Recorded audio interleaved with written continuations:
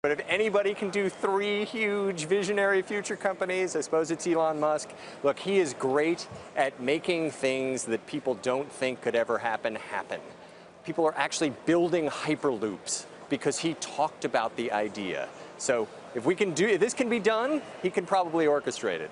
I guess my question would be, and Ryan, maybe weigh in on this, what would comprise getting something done or doing something in this area? Is it just to kind of, back some of the ongoing deep research into the area? He's talking about an actual product at some point. What's the relative need for this anytime soon? So first of all, I think this is what we all wanted, right? I think that to watch entrepreneurs or technologists go over and tackle these, what I'd call moonshots with these aggressive funds and a lot of experience in getting stuff done, that's what we've all been hoping for. And you've seen it with Sean Parker, who's done a lot in cancer. You saw Brian Johnson, the Braintree founder, work on something called Kernel. We don't know a lot about our brains. I mean, you're seeing this with NFL studies. We don't know. We all have one. We're all worried about productivity, not to mention all the healthcare benefits that are going to come out of this. This is awesome. I wish more people were doing this. Is this a difficult thing to raise money to do, Henry?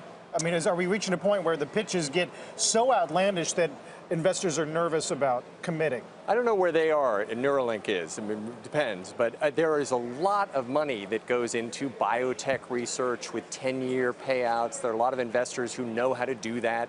You stage it all the way along. It's not like you commit $500 million on day one.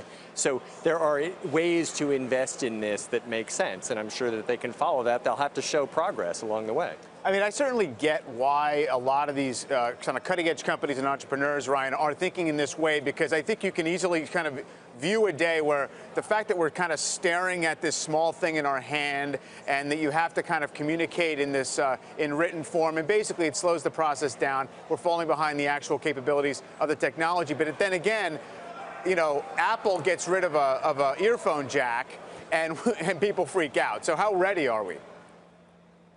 Look, it's all about the experience. We live in an experience world. We're in a new economy, and if the experience is good, people love it. If the experience is bad, consumers are ruthless, and we've seen this in the last month. So if we have a great experience, it'll go viral. Everyone will jump on it.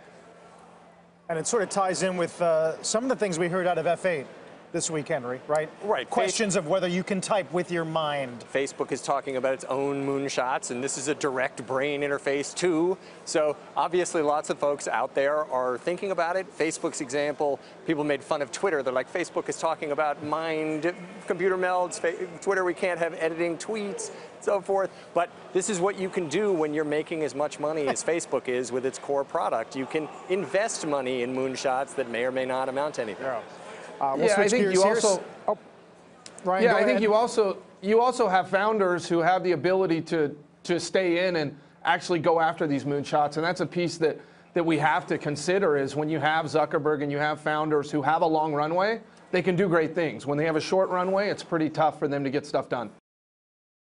Hey there, thanks for checking out CNBC on YouTube. Be sure to subscribe to stay up to date on all of the day's biggest stories. You can also click on any of the videos around me to watch the latest from CNBC. Thanks for watching.